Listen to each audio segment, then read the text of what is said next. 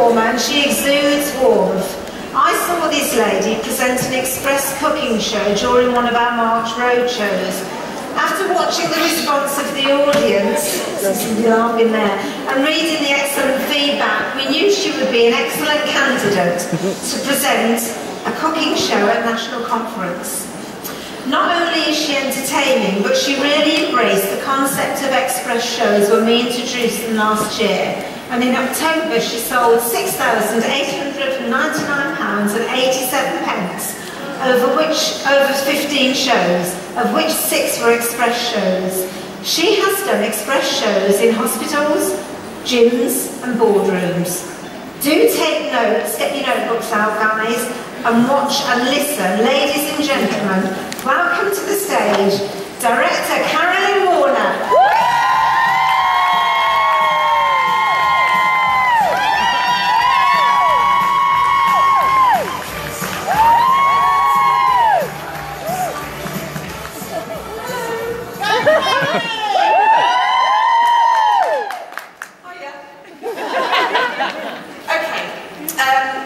So this is my express show. I like to call these my 118 shows, only because I reckon I can get in and out in 1 hour 18 minutes. But luckily enough, you've only got 30 minutes with me this afternoon, so hopefully we'll have some fun with it.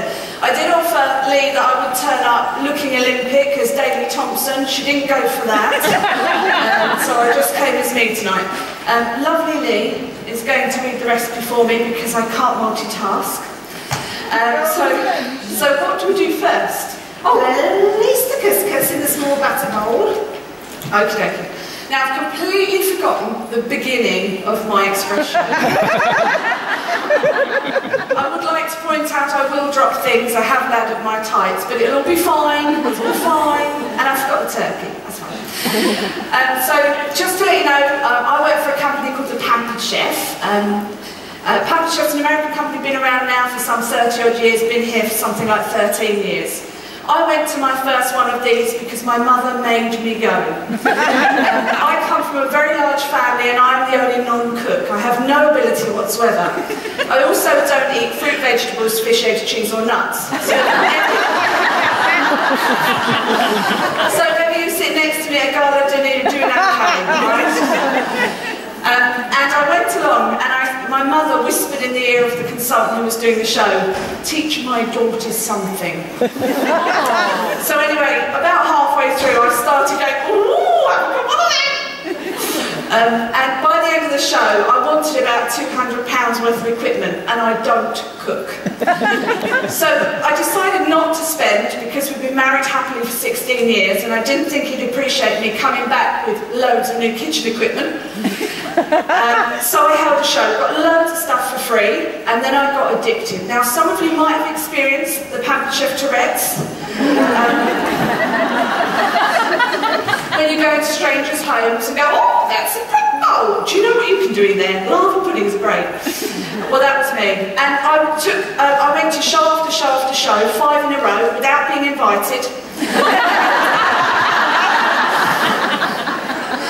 And I literally went, "Show the garlic press, it's amazing!" Anyway, after 5 shows, the woman who did the job said she wouldn't do another one if I was there. So 3 months later, I decided I was going to give it a bash. So I very much am giving it a bash. And hopefully tonight you'll have some fun with me, because that's what Pampered Chef's all about. My name's Carolyn, I always forget that. And I love my job. I will be throwing out sweeties. I always do that. I have been warned not to hit the lights. And just to let you know, if you make an intelligent comment, you will earn a sweetie from the pot. If you ooh and ah at me, I'm the chef. You get a sweetie too. And it only works once because otherwise you look like chipmunks. Okay. So first things first, Lee said something about batter bowls. Yeah, we're making green star turkey with chickpea and couscous salad, so to place the couscous in the small batter bowl and add 160 ml of boiling water from the measure all cup. Fabulous. So this is when I do say, "Do you like my jugs?" One's always bigger than the other, but maybe it's just me. I'll have to ask Max later.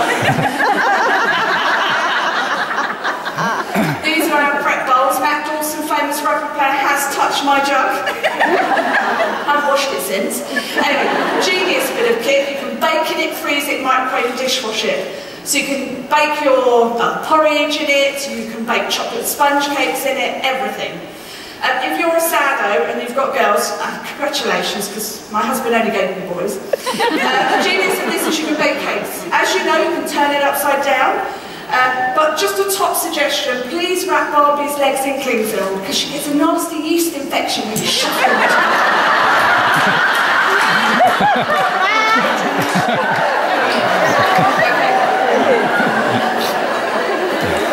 Just so the gentlemen know, there are instructions with this. It does say lift here, just in case. Anyway, here we have our couscous. Very exciting, never seen it before, couldn't find it in the supermarket. Are we adding the water, Lee? 60 minutes water. This might take 3 hours. Measuring jug, fantastic measuring jug. Love it, took me 3 months to work out how to use it, now I use it for everything. Okay. The genius bit of this measuring jug is obviously you can do liquids and solids, which is always good. I'm just going to give that a zhuzh, because that's what it says on the instructions. Makes me look professional, fabulous. And we will leave that aside, won't we, Lee? We will. And we'll juice the lemon into the prep bowl, using the citrus prep. Fabulous. Press. Didn't hear what she said. Anyway. Lovely bit of kit. So you can measure your liquids and solids in this. It's genius. If you ever make flapjacks, as you can tell, I don't cook real food, I just bake. I've now developed a cake shelf. It's great because you can suck the crumbs off.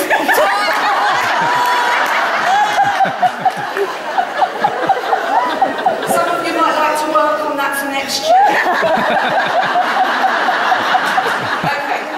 Measuring jug, brilliant. Do liquids in one side, do solids in the other. If you make flapjacks, it's a must. You pour your golden syrup in, and all you do is literally go and scrape it off. Fabulous. Really love it. Someone in my team makes beef burgers in them, but that's cooking. So anyway. So in here we've got couscous, which swells. It's very exciting. Lemon. Something about a lemon. She mentioned lemon. Okay. This is my prep bowl. You might have a few of these at home. I love mine because they come in sets, which is always good because I lose one. Okay, so we're slicing the lemon in half, aren't we, Lee? Yes, and reducing it. Are we doing the whole lemon? Does it say the whole lemon? You just juice lemon into prep bowl using citrus press. Lee sent me this recipe. As you can tell, I wouldn't eat anything that was in this recipe, but apparently it's delicious. So we're juicing our lemon, as you know from Will, yesterday. You turn your lemon in upside down, because I did it the other way and went blind for 3 hours.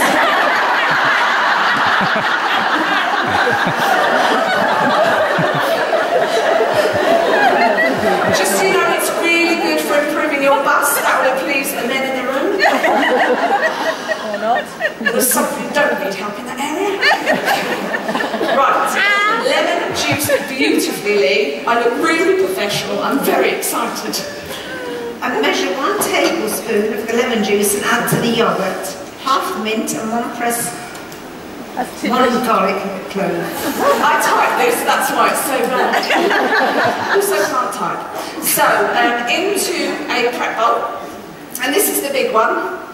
You can make little chocolate puddings in here. If you haven't done one already, it's great. You can do them in a small one. For those of us who like to properly eat.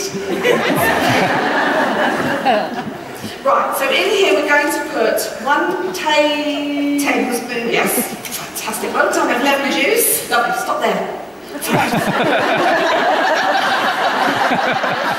I've got a really short-term memory of Helen's obviously knows, because I can never remember her name.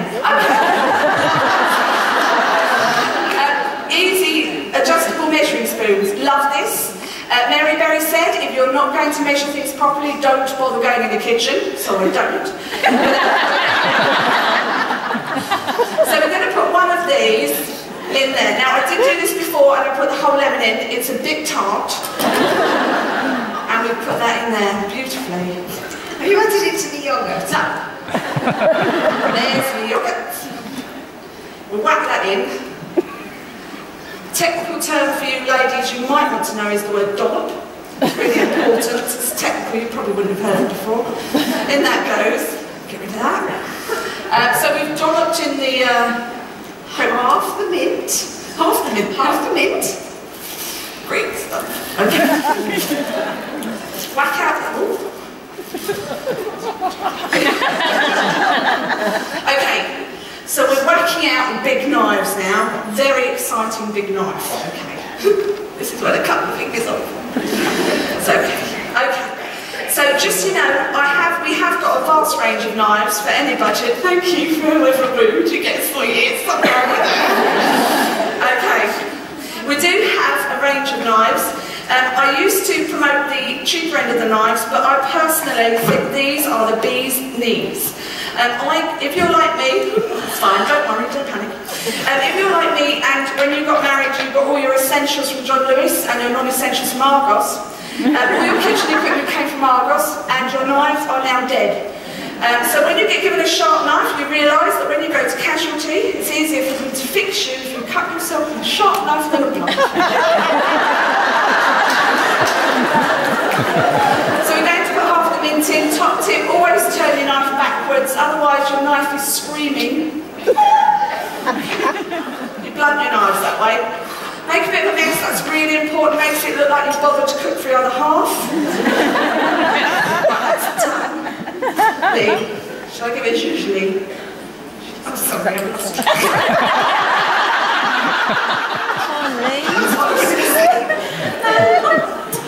I'm not putting the garlic clove. Oh no! You have 1 crisp clove of garlic. Where does it go? Does it go in here? You just put it in with the yoghurt and the mint and the lemon juice. Just to let you know, if you're choosing your garlic, make sure it's white and tight, like my men.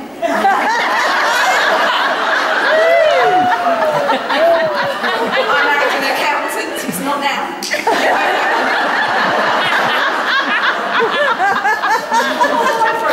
Anyway. Join the garlic pressure, we put your garlic in its skin. It comes with Barbie's hairbrush, or as I call it, My Little Pony. Really good if the DPD man arrives and you need to sort out your eyebrows.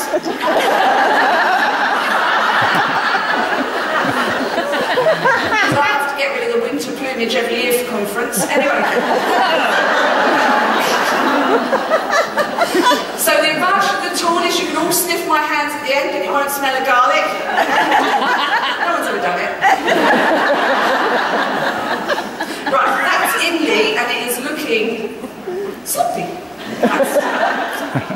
Okay, what's next? Cut tomatoes lengthways into quarters with forged cutlery tomato knife. Tomatoes. Another thing I don't eat. I so wish I could have done a pudding. Right. Cut the tomatoes into quarters with the tomato knife. Now, I was saying about the knives, I love these because they are perfectly balanced. Every man at every cooking show goes for this one. He will balance it on 2 fingers and he wants to prove that it's actually a full tang knife. I thought that referred to knickers, but it doesn't. It's all about the knife. That's tanga apparently. Anyway, I love these knives.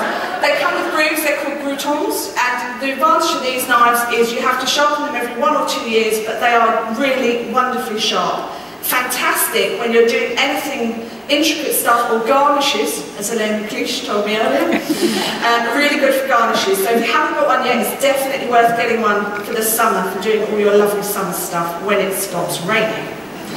Okay, so we're just quartering these, Lee, and then what do we do next? Thinly slicing your onions using your chef's knife on the cutting board. Great, aren't they? Yeah. The best thing about my job at Pampered Chef, they didn't police check me, they just gave me a box of knives and said,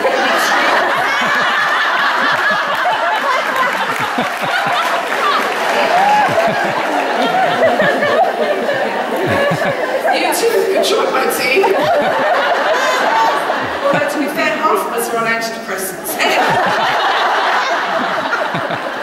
Moving swiftly on. We have done beautifully our tomatoes, bearing in mind we have exactly half an hour to do this. Now we're going to do our onion. Right, onion. Now I could cut it with a knife, that would be exciting, but I'm going to show you my chopper.